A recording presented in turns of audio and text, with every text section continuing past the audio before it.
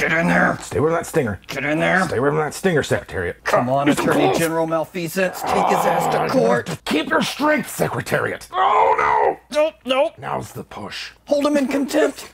What happens in Kobold's Fight Club stays in Kobold Fight Club. Well, okay, that's dirty. It's Kobolds on WebDM.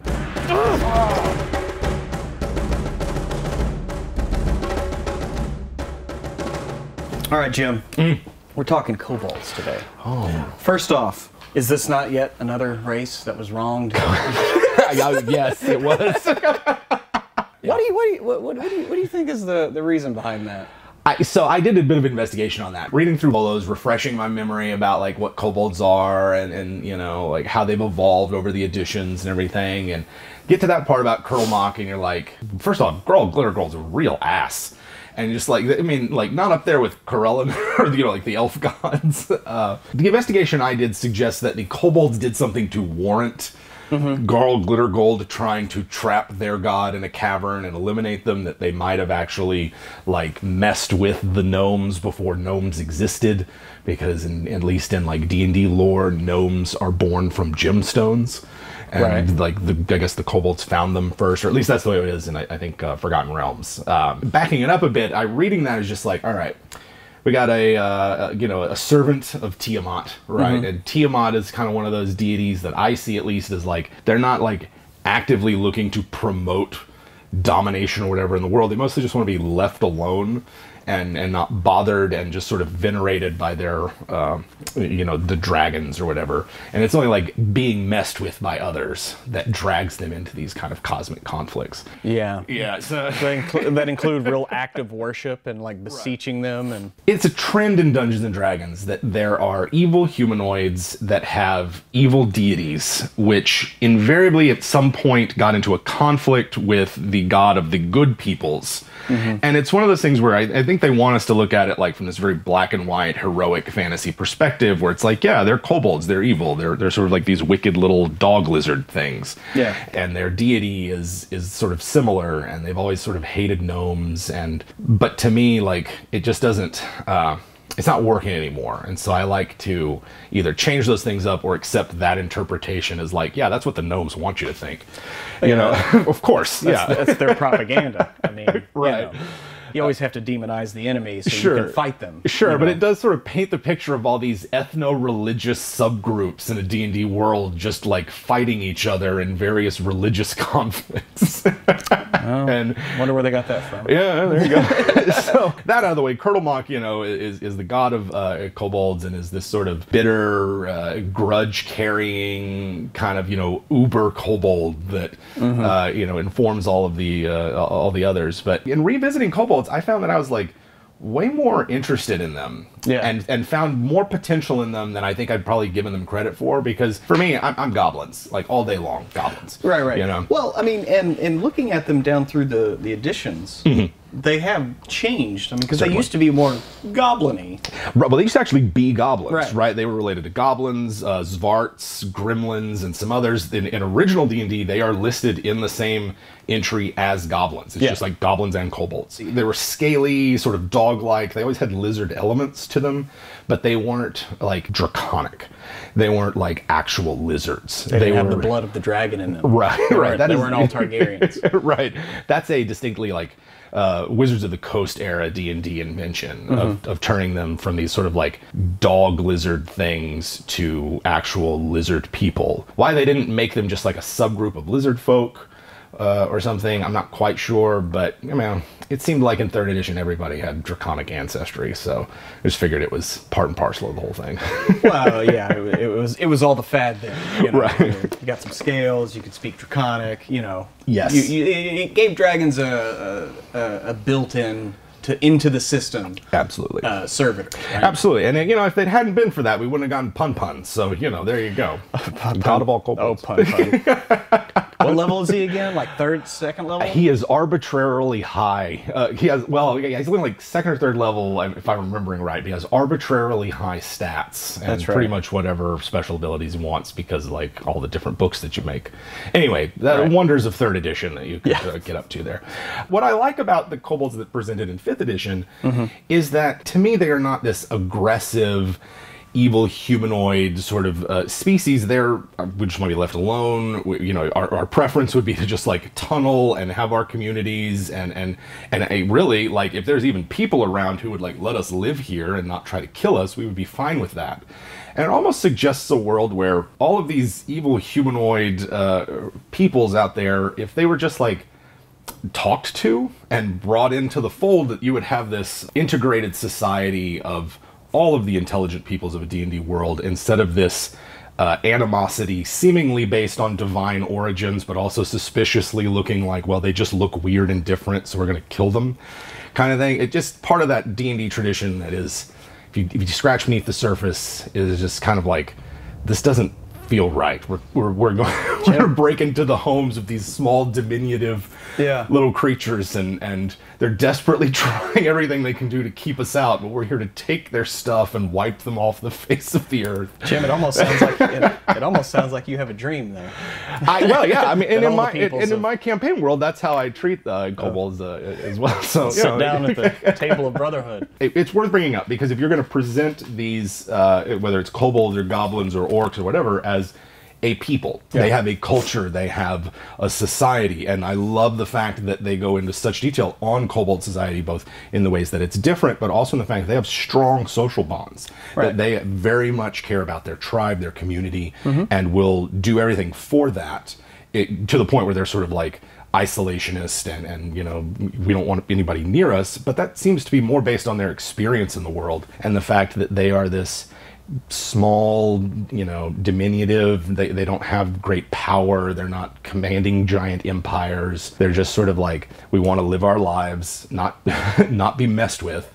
And the fact that they keep getting messed with, that they're in wars with goblins, that they commit genocide on gnomes and all that other stuff is a consequence of these divine conflicts that make life for the people in the D&D world just suck. So I do something about that in my own games. And there's other reasons why the world sucks. It's not God's. It's usually their own fault. Well, you kind of see how they've changed over the years. You see what they kind of are now. Yeah. So, like, people wanting to play kobolds, how can they take this information and form a good concept out of it? Like something that's worth playing, something that is a little different. I think for me, I would start with the idea that there's got to be a very good reason for your kobolds to be outside of their tribe, which is an extended family and sort of a communal type living arrangement where they're not, they don't really care about the sort of nuclear family. It's about the greater unit.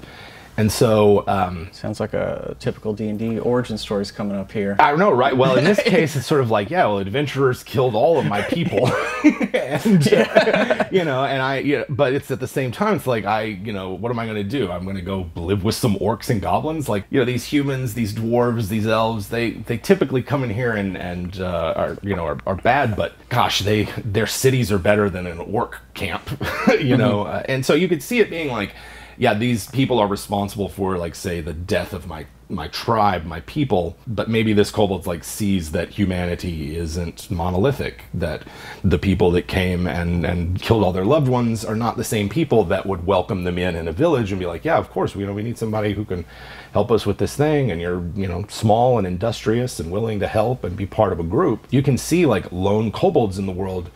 If people from other cultures or species or whatever recognize them, the premium that kobolds place on togetherness, cooperation, and sort of group survival, you'd be like, of course we want kobolds over here. Like, these guys are real team players. And, once you establish the fact that you're going to treat them well and not, like, pick on them and make their lives worse, then they're like do or die, they're great companions. And so I think, like, maybe that's a good in. If you're playing a kobold, then, that group cohesion, that cooperation, the teamwork of a D&D party is kind of like a surrogate tribe. Yeah. I would avoid the sort of like, I'm a mascot or kind of cutesy. That's just my personal preference, though. And would go for more of the, a person looking to belong is how I would play it. Yeah, they could also, maybe the whole tribe wasn't destroyed, but maybe they were rejected by their tribe for one reason or another. They, a misunderstanding, or maybe they did steal something, or whatever.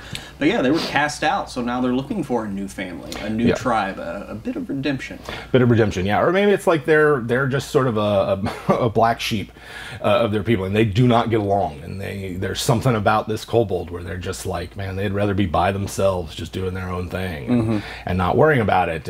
Maybe they practice a different kind of magic than the sorceress magic that kobolds usually practice, or maybe they're touched by a different divine power than Kurlmok, and that's seen as bad or wicked or somehow an influence you got to get rid of. So like a warlock of glitter gold. Like a cursed gnome finds a piece of fool's gold or something like that, and he doesn't understand who he took power from. But now you're trapped. You can always treat them like drow and elves, right?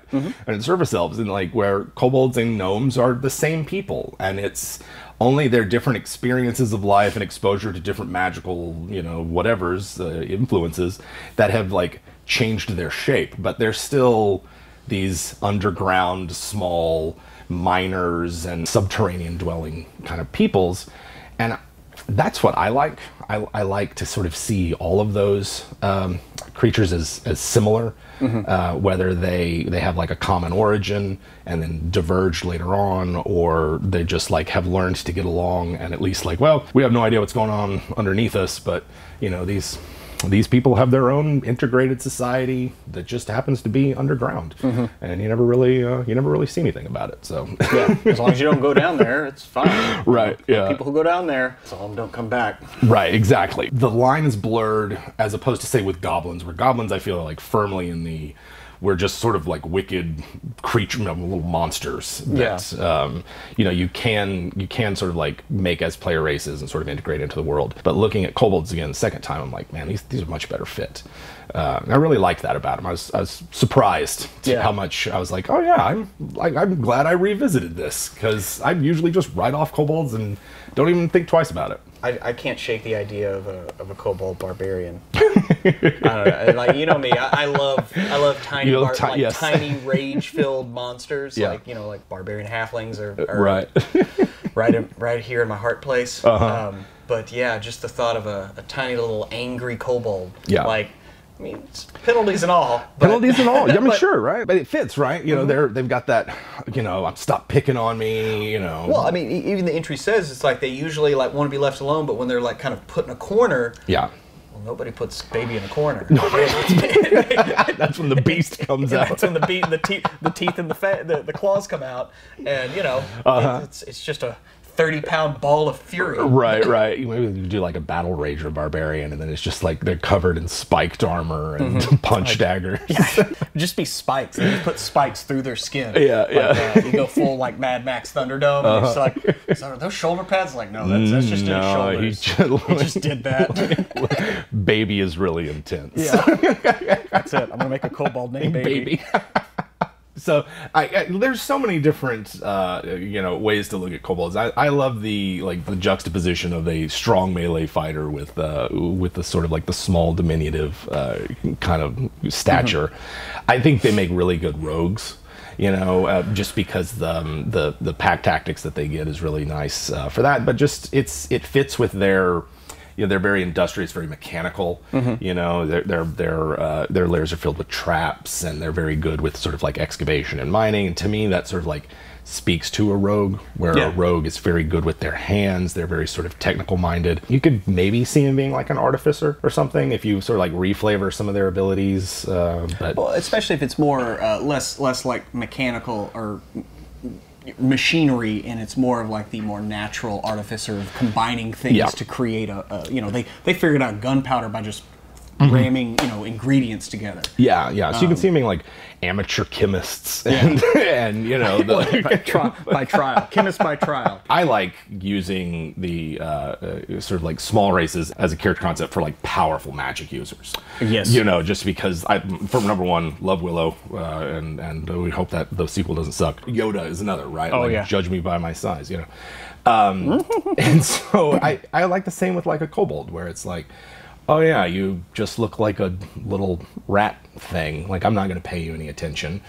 And then, the next thing you know, they're unleashing powerful magic that, if you're going to go that route, then I probably would make them a draconic sorcerer and just be like, yeah, you're going to have to deal with this flying kobold, eventually. And is that an Erd? No, right? No. Didn't have wings before. Right.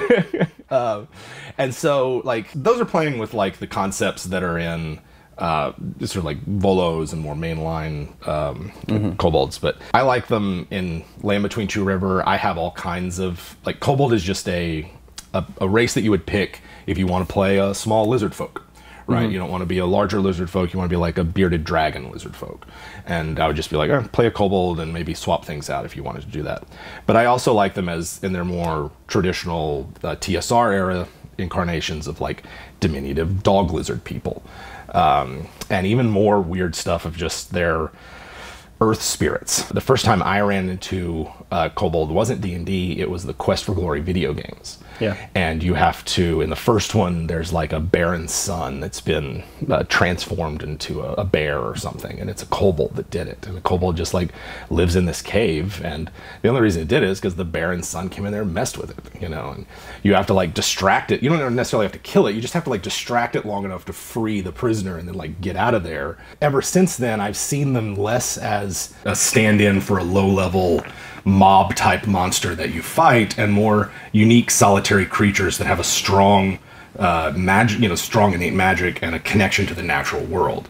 And so I almost see kobolds as like fey creatures that inhabit old mines and old cellars of abandoned houses. Maybe they're, just leftover earth spirits that, magicians would conjure into a mine to make sure the miners were safe. And as long as they gave it, a portion of, the coal that they found or whatever, I don't know, then things would be fine. But if they disrespected the mine spirit, then yeah, it's going to cause cave-ins, and there's going to be noxious gases down here. And, they take care of those kind of things. Yeah, you don't want to know where those gases came from. You certainly do not. And so, do you know what a kobold eats? That was where I was familiar with kobolds from. Of course, kobold comes from a Germanic myth, and in that there are all kinds of different kobolds. They're just like another name for a spirit or a fairy or something like that. And so in that sense, you could make them sort of like dobbies. They're sort of like house spirits, domesticated fae that, mend your clothes and patch up the roof and tend the fire at night. And, they're your house monsters, You treat them well and don't get in their way, and you'll never know they're there, and they'll take care of things for you. But, don't curse them. Don't, they've got maybe weird social taboos you're not supposed to break or something like that. And then if they do, then you get a leaky roof, and you find your fire's cold in the morning, and you gotta restart it, or your dishes aren't done. Or your dog gets the mange, or something. So your dog finally gets fleas. Never had fleas before. Doesn't know why. Fleas are a kobold delicacy. Easily, right? Yeah, easily. Like caviar to them. Do you have a place for kobolds in your worlds, or you don't really? I was just thinking about this, and like at least in Starward Bound, I haven't really used kobolds. I just I think I'm kind of like you. I've just always kind of like gone more like goblin, orc, whatever standard fantasy. But now, like as we're talking, I'm imagining like I want a nice proud kobold race on a planet. Here's one thing. They're small, right? Yeah, they're small. They don't need as much air. Right. They don't need as much food. They don't weigh as much. Their ships can travel faster. What if they are the asteroid miners of yours? Right? They're not bound to any one place. They travel in maybe like maybe like abandoned dwarf ships or something like that. Ooh. Because I can see them being like, because they're small, because they don't take up as many resources, and because if they need to, they can like breed really quickly to replenish themselves. They can, change their gender if there's too many men or not enough women or whatever to like balance things out. They need enough frogs. Self-sufficient. They eat their own eggshells. you know, if they need to. So to me, they speak to like maybe slightly reskinned of a people that explore the stars and mine the resources that are out there. Yeah, the ultimate scavenger survivors out in the void. Uh-huh. All right. Like I can kind of see that, if only because they're kind of small. But yeah, I can also see them where maybe their planet was destroyed and that's how it started. Yeah. They literally went out on a chunk of planet. Maybe they didn't even know. They didn't even know. Yeah, because it was just like an earthquake or something. Yeah, there was a big earthquake, and then everything got really quiet. It started getting cold. Yeah, you know, and they finally go to the surface. There's nothing. There's just nothing, so they travel in their asteroid until it reached another group of whatever. Yeah. I like it. Yeah. All right, I'll put them in. Cool. They'll meet them soon. I'm sure that my party will just start killing them indiscriminately. Oh, sure, right, yeah. And it's just like, once again, you are the assholes. That'll happen. That will happen. In my Sorry, street, guys. in my street in the Street of Spells campaign, kobolds are a group of elemental spirits or fey creatures that have been compacted by like basically imperial sewer mages. You know, the court magicians who are responsible for keeping up the sewers in the city have just like, summon these fey creatures that live down there and take care of things, deal with leaks and change out pipes and scrub the walls. And most people never know they're there, but if you travel through the Undercity, which is extensive, they're the ones there keeping things going.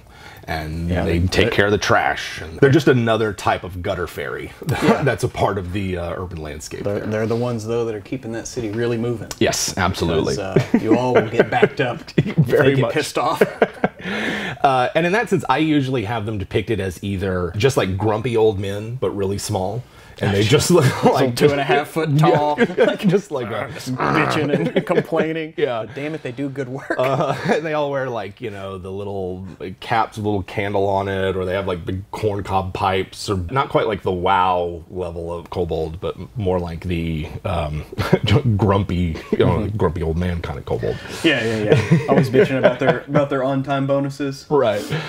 Yeah. And then in Land Between Two Rivers, they look like all kinds of things. Sometimes they're actually like lizard people and live alongside lizard folk and dragonborn, who sort of comprise the reptilians of the setting. But other times they're mole people. You know, some wizard somewhere down the line took moles and something else and was like, here's mole people. And, you know, or dog or fox people. Like a lot of times I'll give them very animalistic features. And so there may be vulpine or canine and the like.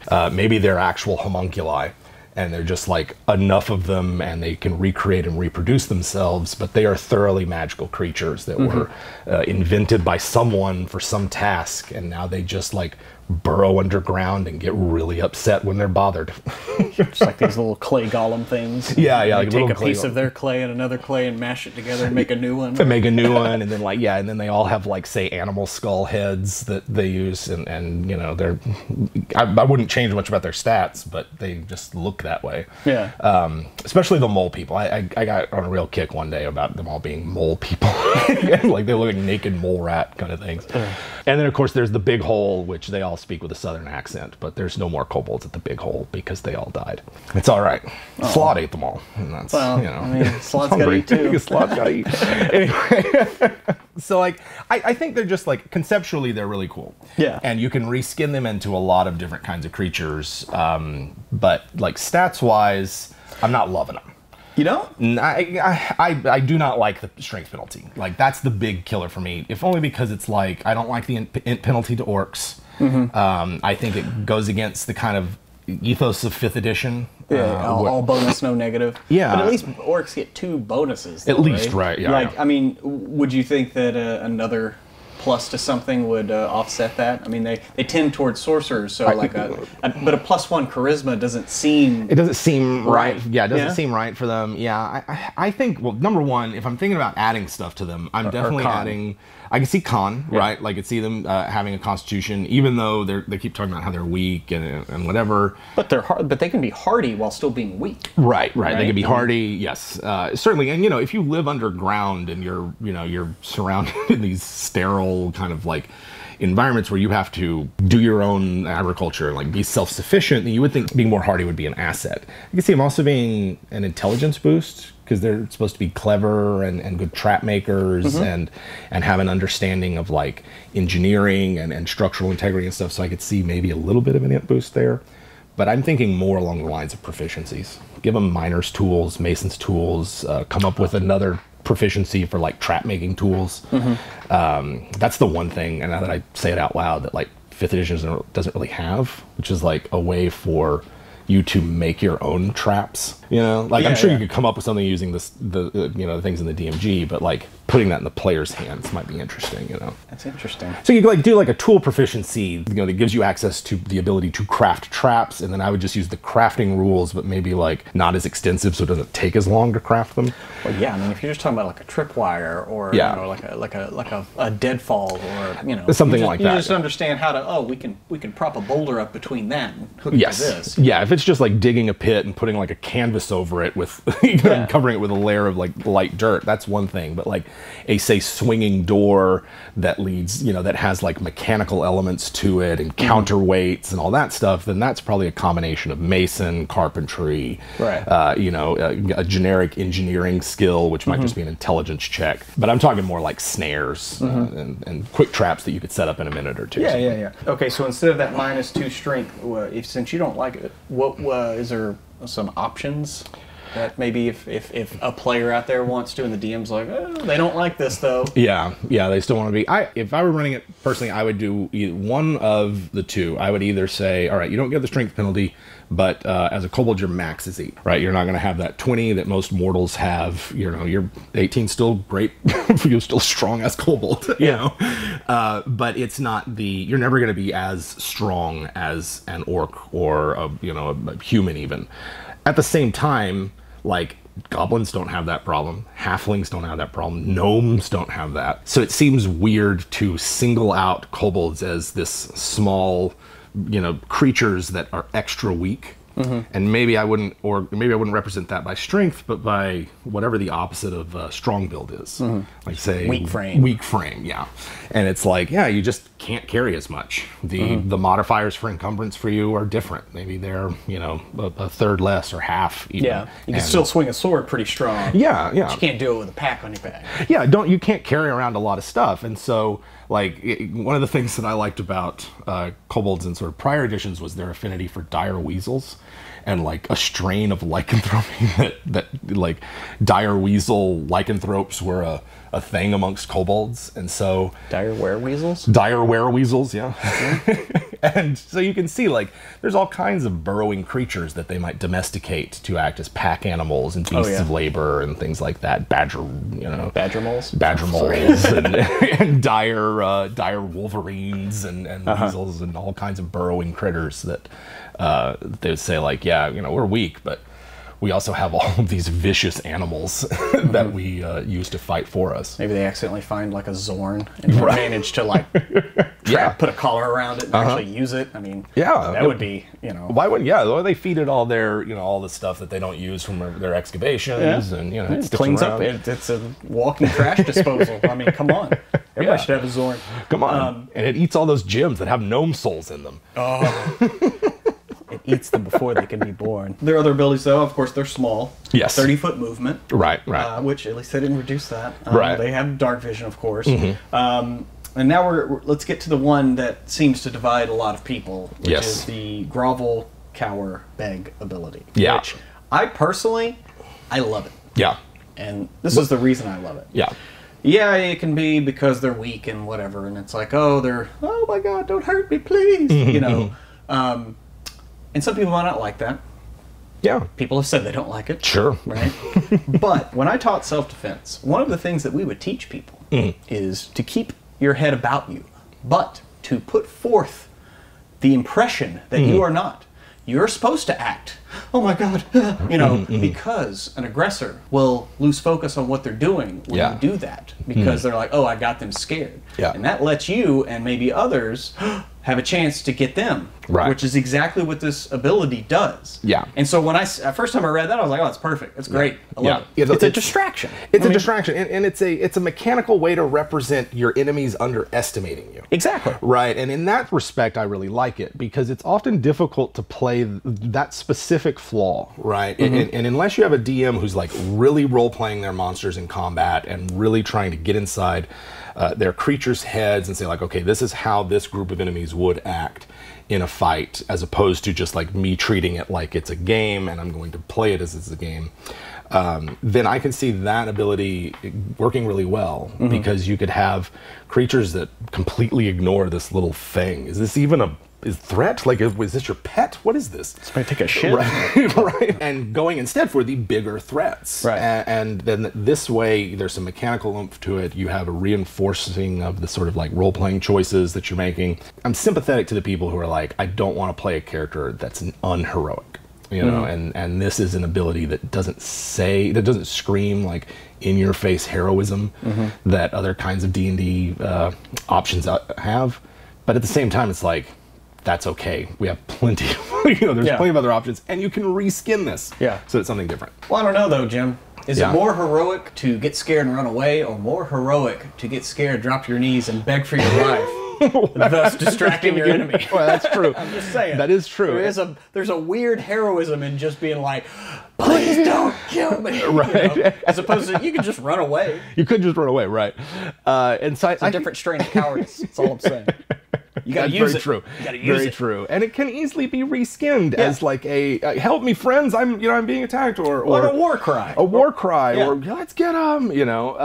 It's number one, it is a great way to get meleeers into combat with the enemy you want to fight, so that you then benefit from your pack tactics, which to me is the redeeming feature of the Kobold, and it trumps sunlight sensitivity. Yeah. Because it's like, all right, I got pack tactics, we're in direct sunlight. Well, now I'm just making a regular attack. Blind me, restrain me, put me prone, put me in a sack, still making my attack. How often are you fighting in direct sunlight, that you're not indoors, underground, doing something else? Now you just have advantage. Yeah. Anytime there's someone else in melee, or even just within 5 feet and not incapacitated of an enemy you want to hit. And and especially because we played in a game with the old variant of the Artificer, the Gunsmith, and they were Kobold, Dave from Nerdarchy, and his Kobold was like really badass, because it was like, God, every time you shoot that cannon, you have advantage, and that's impressive, you know. So I think that pack tactics in the end of the day is going to cancel out a lot of this, and will make up for what I see as like a strength penalty. That's a no-go. Grovel thematically might have some issues, but we can work with this, and I'm liking it. I'm liking it a lot more than I did say yesterday before I started like really get into this. Oh yeah. A Kobold Barbarian is on is coming. Fear his light step. Right. A small frame. Fear it. For that is your underestimation, which is your undoing. Right, and now with pack tactics, you don't have to worry about reckless attack and leaving yourself open. So yeah, fun times. Smart barbarian. Smart barbarians. Head on over to Patreon for our weekly podcast and so much more. Want to see us play? We've got games every week on Twitch, which we upload to our second YouTube channel, WebDM Plays. If you like the video, hit that subscribe button, click the bell, give us a thumbs up, and tell us in the comments. Thanks for watching. Venus. Mars. Yeah. Vulcan. Yeah. And then you had the Lares and Penetes, which were your personal gods. They looked after your house, kept the fire warm, made sure your dough rised, and you could bake bread. Got olive oil that was fresh. Oh yeah. Gets my dough rising all the time. And then I love that scene in Rome where it's like they bought a farm, and it's like they got to invite all these priests out to bless the field, and in order to do it, they've got to like fuck in the field, like this. You have just to, it's like just a bunch of priests are like waiting for them to bang, and they're just sort of like, you gotta make the fields fertile, right? Yes. And they're just talking about how awkward it is. It's like, you must consummate this field. you must bless the field. Sacred. Work yourself into her, like the farmer. Plow the furrow. Receive the seed and grow fertile.